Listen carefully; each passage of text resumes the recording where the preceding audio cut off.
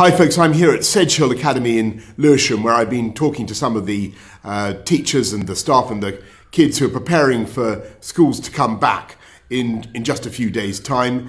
And it's absolutely obvious to me that they are really keen to get back. The teachers, all the pupils I have talked to are very much looking forward to getting back to school. On March the 8th, when schools come back, as they will, there's going to be an awful lot of testing as well. That's absolutely vital, but we've got no doubt that being in school is the best place for young people, for kids to be.